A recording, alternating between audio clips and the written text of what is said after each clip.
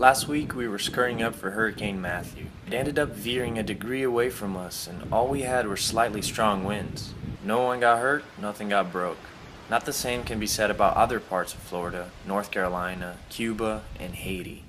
The destruction this hurricane brought in human lives, homes, and basic infrastructure was horrific. Thinking about it makes me feel blessed and lucky that I, my loved ones, and my engineless boat were spared. We're gonna try to help those in need with what we can, while looking ahead to get this boat ready and out of here ASAP. In this episode, I'm gonna share some of the experience I gained while searching for a boat and formally introduce Infinito's first mate.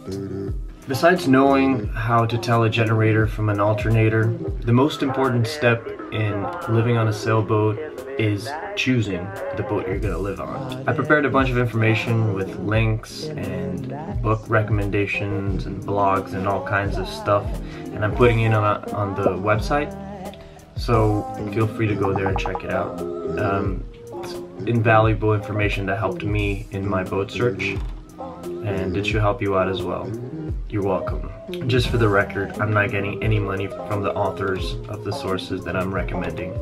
I wish I was. As with everything else in life, when searching for the ideal boat, the first thing you should do is define what you want. Ask yourself the hard questions. Define what the perfect boat would be for you. Are you concerned about speed?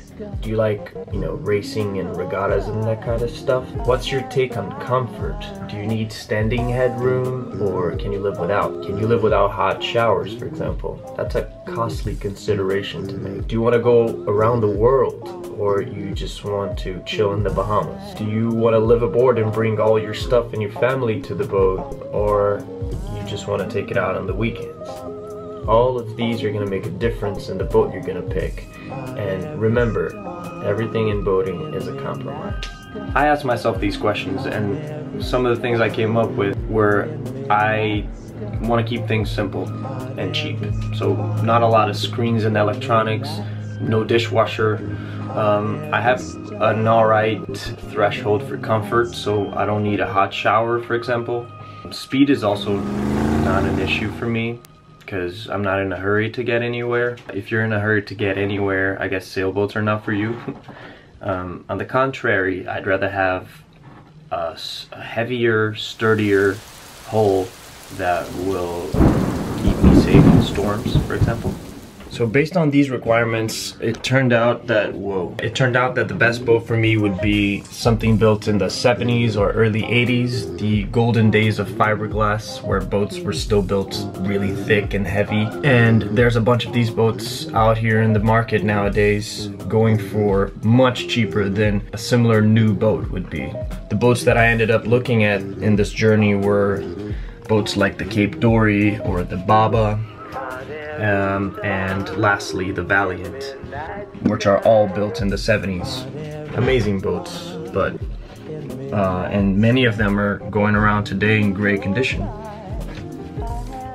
Not this one though. But once you've narrowed down the boats that you want to look for, and you find them either on Craigslist or whatever, make sure you do not buy the boat until you have it professionally surveyed. I'll say that again. Make sure you get the boat surveyed by a professional before you buy it, unless you're a professional surveyor yourself. A professional surveyor has already saved me from buying a boat that looked beautiful on the outside, but its core was rotten, like some people. Oh, but a survey is expensive. Yes, it's expensive, but it's not as expensive as buying the wrong boat, first. And second, you can be creative. For example, that same guy that saved me on one boat gave me an extra free survey because I offered to clean his roof for him. So there you go. Work around the system. So to recap, do some reading and inform yourself a little bit before starting to search for a boat with the information I provided on the website. Narrow down your boat choices by asking yourself some questions and finding out exactly what you want, and make sure to get your boat surveyed before you make the purchase. And while we're on the topic of searching, I just want to point how bizarre and funny it is that when I'm not actively searching for something, this is usually when I find it. I guess this boat is an example. I was already set on something else, and then someone just texted me about someone giving away a free boat. Likewise, I was also very much into my own I'm gonna travel the world alone on a sailboat thing when I met Anna behind a car wash counter. I had a ticket for get a free car wash within 15 days of getting your oil change kind of thing, and I went there on the last day and she called me out on it. It turns out this girl was a super musician from Venezuela, working on a political asylum visa after having basically become a target of her own government for using music to try to raise social awareness in her country. Long story short, it's been a year and she's helped me. She's been the biggest help on every single one of the projects, and she's working on this boat with me, and